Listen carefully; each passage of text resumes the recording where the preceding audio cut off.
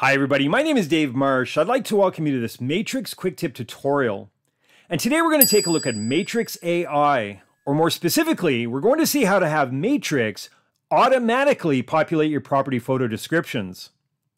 Now before I begin, I'd first like to mention that because each MLS may have slightly different requirements, the system that we'll be using during this tutorial may differ slightly from the one that you're currently working with. Nevertheless, the functionality is the same, and for the most part, whatever you see during this tutorial, you'll easily recognize in your own system. All right, so I'm going to take for granted that you already know how to either submit a brand new listing or edit an existing one. But regardless of which, if you want to use the AI description feature, you'll first need to navigate to the listing's photo section. And from here, before you actually upload your property photos, you'll just need to decide if you want to enable AI descriptions.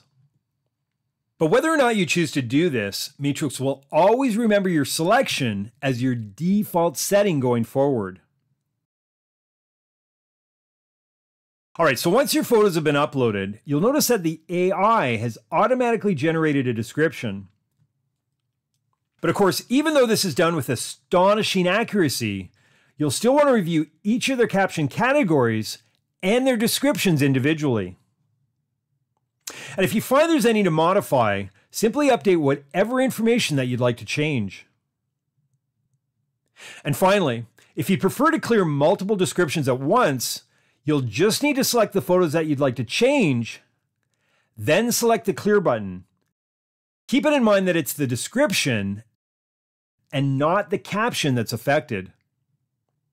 All right, well, this concludes this Matrix Quick Tip tutorial. I'd like to thank you for watching and hope that you can join me for another session. Take care.